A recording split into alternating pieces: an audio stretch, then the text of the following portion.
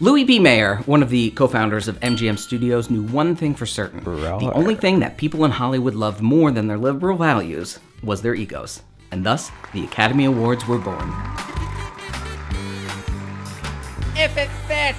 According to the Scott Eyman biography Lion of Hollywood, Mayer started the ceremony in an attempt to combat unionization. I found that the best way to handle them was to hang medals all over them. If I got them cups and awards, they'd kill themselves to produce what I wanted. That's why the Academy Award was created. And so it was that the first Academy Awards took place on May 16th, 1929 at the Hollywood Roosevelt Hotel in Los Angeles. It wasn't televised or broadcast on the radio, the ceremony only lasted 15 minutes, and they still managed to give out all the awards. And all the winners had found out they had won 3 months prior to the event. Obviously, there were many differences between that first Academy Awards and what we see today. But the difference I find most interesting is that instead of having the category of Best Picture, there were 2 top prizes that night. One for Outstanding Picture, which was awarded to the William Wellman film Wings, and one for Best Unique and Artistic Picture, which was awarded to the F.W. Murnau film Sunrise, A Song of Two Humans. The first ceremony is the only ceremony that these 2 awards were given, and by 1930 there was only one category, Outstanding Production, which became Outstanding Motion Picture in 1941, then Best Motion Picture in 1944, then Best Picture in 1962, and it was decided retroactively that Wings was the first motion picture to win Best Picture. Oh, really? Sunrise is largely considered one of the greatest films ever made, ranking 5th on the Sight and Sound Top 100 Greatest Films of All Time list, whereas Wings is probably most well known for being the first film to win Best Picture. So what was it? Was it just semantics? The Best Unique and Artistic Picture is the best of that kind of picture, if you know what I mean, but this other picture is just outstanding. Or is it just another example of the Academy handing out awards for their own interest? In this case, to bolster the idea of Hollywood as a wholesome and patriotic institution, instead of recognizing true artistic achievement. I wanted to find out, and as we all know, I'm someone who, does their own research. A guy that does his own research. But, I didn't really have to do much. It seems like at the time, Wings was a much more popular movie, the second highest grossing film of 1928, whereas Sunrise was a bit of a box office bomb compared to what its budget was. Sunrise also had some mixed reviews. But I can't rely on critics from the 1920s. I can't trust you. Look at you, Iris Barry, with your furs and your faraway glances. I had to decide for myself, once and for all, which is the best picture, Wings or Sunrise? Now, you can make a whole video about whether or not you can really say there is a best picture at all, or whether you can judge art objectively. Luckily for me, people have already made those videos because I am not that smart, and I will link to some of those good ones below. But let's establish how I'll be deciding which is the better film. I've broken things out into 5 categories: screenplay story, cinematography and production design, editing, performances, and overall impressions, how I felt watching it. Screenplay story. This feels a little silly to say, but there's going to be spoilers for these almost 100-year-old movies. Brace yourselves. Wings is the story of Jack Powell and David Armstrong, 2 men from the same small American town, both in love with the same small American girl, Sylvia. There's also Mary Preston, the other small American girl, but this one is the girl next door, who loves Jack. So, Mary loves Jack, Jack loves Sylvia, Jack thinks Sylvia loves him, but Sylvia loves David. David also loves Sylvia and knows that Jack wrongly thinks that Sylvia loves Jack. And they all love small American stuff. So much, in fact, that Jack and David enlist to become combat pilots in World War I. From there, it's your classic enemies to lovers trope that ends with a couple of totally straight army dudes kissing each other on the mouth. All the moments are there to create a really compelling story about Jack and David's ultimately tragic relationship, but it feels more like we're hitting each beat in between dogfights and military propaganda rather than connecting the dots leading to a satisfying conclusion. Like the moment the 2 men turn from rivals to friends. They get into a fight during basic training, and Jack is, quite frankly, kicking David's ass. But David keeps getting back up for more, and this is the start of their friendship? Hey pal, you sure can take a beating. I understand David has now earned Jack's respect, but it was never about respect. They were vying for the affections of the same woman. It was about jealousy and ego. And it's a shame because one scene later, we have the 2 men discovering that their bunkmate, played by a young Gary Cooper, has been killed in a training exercise, which is a perfect moment for Jack and David to realize the gravity of the situation they're in, put aside their differences, and understand that they're going to have to get along and rely on each other if they're going to make it through this war. And then you have the dogfights that are spectacular, and I'll talk about them later, but instead of reinforcing the relationship between these two men, having to work together, having to rely on one another to get out of a bad situation, they're almost a break from the main story. Sunrise, on the other hand, is meant to be a fable, a parable about man and woman.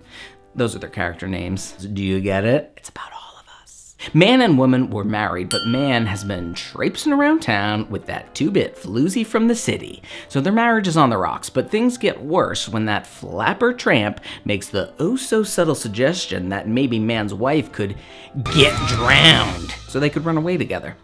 He considers killing her, but ultimately doesn't. And the rest of the story is the couple reconnecting and falling back in love after her husband tried to murder her.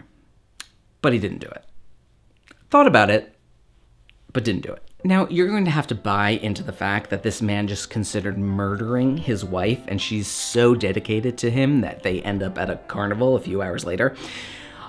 I'll get into all of that in a little bit. However, if you're willing to suspend that disbelief and look past the actual real-world implications of that kind of spousal dynamic, I think Sunrise executes its story better than Wings. The structure of the film is strange. The main conflict is resolved about halfway through, you know, when he doesn't murder his wife. And then the midsection of the film is vignettes of them reconnecting and falling back in love. But each little vignette has a mini arc to it. Bonding over breaking a statue, chasing pigs, and the man gets a nice arc. We'll get to how women are treated in both of these films.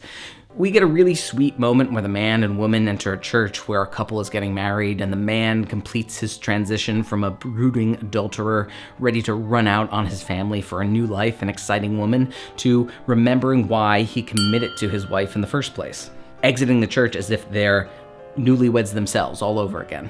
Again, all of that would be made stronger if he was just looking to run out on his family and not murder his wife. I don't think it's perfect, though. The pacing can be very slow. I think because the story is so thin, and right from the top, this film is thick with melodrama. This song of the man and his wife is of no place and every place.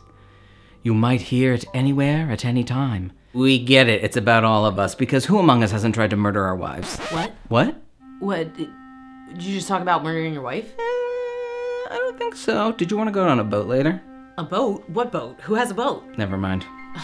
But because it's framed as a fable, a fairy tale, a parable, the melodrama helps sell us on that transition from murderer to lover. The otherworldliness of the cinematography and production design help as well, which it brings us to. If you're talking about cinematography in Wings, the thing you're going to be talking about are the dogfights, and these sequences are beautiful, and even more impressive when you take into account that the cinematographer Harry Perry was essentially inventing these techniques for the film. They used electric cameras strapped to the planes so the actors could start rolling when they were ready. And that means, yes, Buddy Rogers and Richard Arlen, who played Jack and David, were actually flying these planes and operating the cameras while giving these performances. And the stuntmen were... They were all lunatics. Frank Clark is actually doing this. His plane is spiraling towards the ground as he lets his body be tossed around. Dick Grace broke his neck filming this plane crash. Director William Wellman had to have a blue sky and for there to be lots of clouds in order to give the planes the right perspective. He said that he once waited 33 days for the right conditions to film, and he was right. It looks and feels as epic as any contemporary war movie. I would put some of these flying scenes up against Dunkirk. But while most people will only talk about the aerial scenes, there is some really interesting work through the whole film. Of course, this tracking shot through a Parisian cafe for which they built this overhead rig, this shot of David and Sylvia on a swing, beautiful shots of men stealing umbrellas through Paris, big, beautiful, epic set pieces. However, where the cinematography in Wings is technically very impressive, it feels like it's trying to be impressive, while the camera work in Sunrise is not only impressive, it enhances the storytelling. You can see the influences of German expressionism very clearly early on in this film, while the man is ensnared by the city woman, harsh lights creating long, distinct shadows. His home almost feels like it's closing in on him. You'll also see a wall separating the man and woman, visualizing the separation in their relationship. The wife is on the side of open doors and light while the husband is closed in and dark. In the first scene, he even straddles the line, tortured about which way to go, ultimately choosing the city woman. Not long after that, the woman comes to see the decision the man has made and yet still comes over to his side. Right after this moment, we have another example of a great tracking shot, but one with purpose, unlike the very beautiful tracking shot from Wings. The man, on his way to meet the woman from the city, makes his way through a foggy marsh. Slowly, almost hesitantly, we make our way with him until through some brush we find the city woman, dressed all in black and lit only by a full moon, nonchalantly waiting for him. It creates a ton of tension and gets at the emotional core of our story. There's a scene where we see the man wrestling with the decision he's about to make, and we get double exposure of the city woman seducing, showing how she's worked her way into all of his thoughts. As they leave in their boat, the church bells chime as the woman floats away, looking back, starting to get an ominous feeling. Like I've said, both of these films are really very visually impressive. However, it is Sunrise's ability to take that technicality, that technical prowess, and use it to tell us about the story is what puts it over the top. Editing. Sunrise. It's more thoughtful, there's more caretaking between transitions, it's very obvious, but the reason I'm including an editing section in this video is because I wanted to point out this one cut that is so good in Sunrise. The man and the city woman are off canoodling in a marsh, the best place to canoodle, if you ask me. And while this is going on, we see the woman at home consoling their child and putting them to bed. And we cut from this embrace of mother and child to this almost exact match between the man and the city woman, with the man in the role of the child being almost cradled by the city woman. That one single cut says so much about this dynamic, how this man is a petulant child. It tells us that this man is going to allow himself to be told what to do by this woman like a child would with their mother. I love it. Again, it's another example of taking these technical aspects of filmmaking and using them to get across your story. Performances. I said earlier that I wanted to talk more about how women were treated in these films, and this is the section I wanted to do that because, in my opinion, the only performances really worth talking about in these two films are from the two women, Clara Bow in Wings and Janet Gaynor in Sunrise. The men are fine. Buddy Rogers and Richard Arlen in Wings, fine. But the story is about two boys fighting over a girl who go off to war and fall into a really great friendship over the course of their experiences, and I'm not sure I really saw that arc. They feel largely the same at the end of the story as they do at the beginning. And as for George O'Brien in Sunrise, I get that style of acting was of the time, but whoa. And especially when you're acting alongside Janet Gaynor, who gives a really nuanced and thoughtful performance. After the man has decided to kill his wife, he invites her off to the city with him to get her on the boat so he can murder her. He reaches out his hand to her, and you see on her face a woman who has stayed faithful even though she's been thrown aside for another woman. The hope and joy that fills her when she starts to think her husband may be finally coming back to her and their child. It's tragic because you know what's actually going on. It's also testament to her abilities that she makes it even somewhat believable that she would go back to the man after he tried to murder her. Clara Bow doesn't get as much to do in Wings, but she does a lot with it. It's clear why she was one of the biggest stars of her time. She's very charming and has great comedic timing. And I get it, it's 1927, but come on, the women in both of these films are completely sidelined and marginalized. Sylvia, played by Jobina Ralston in Wings, is just a plot device so that the men can have some sort of conflict. She's not even in the film after the first 15 minutes. And Clara Bow was the it girl. We couldn't give her more to do in this film besides pine for a man?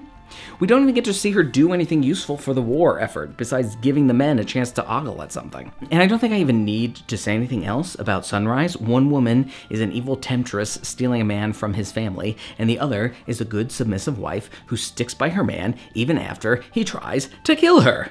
A man who pulls a switchblade on another man who was hitting on his wife, although this guy's kind of a creep, and maybe he deserved that. I feel like it was really hard on Wings, but it's a film that should be remembered for more than just being the first film to win the Academy Award for Best Picture. And I can understand why it won Best Picture. It's a big, epic spectacle with innovative camera work and a compelling story. Is it better than Sunrise? No, it's not. Even with all its flair, it can't beat the craftsmanship of Sunrise, which is well deserving of its place as one of the best early films ever made. But if you are at all interested in film or film history, I would highly recommend you check out both of these movies. If you've made it this far into the video, thank you, and I am very impressed with you. If there's anything more boring than a silent film, it's some nerd talking about silent films for 20 minutes. Anyway, I'm making my way through all of the Best Picture winners, and I'm going to be making videos about each one. They won't necessarily be about the film. I've been taking a look at the ceremony itself, what was going on in the culture at the time, and I'm going to talk about whatever I want. Up next, it's 1929's The Broadway Melody. If you've liked this video, make sure to like this video, digitally like it, and subscribe to the channel. Bye! Hey everyone, and welcome to my end screen. Here, you can subscribe to my YouTube channel. Make sure to turn on alerts, ding-a-ling-a-ling-a-ling-a-ling. You can check out some of my films here, or click on this other thing that I have linked out to. Bye!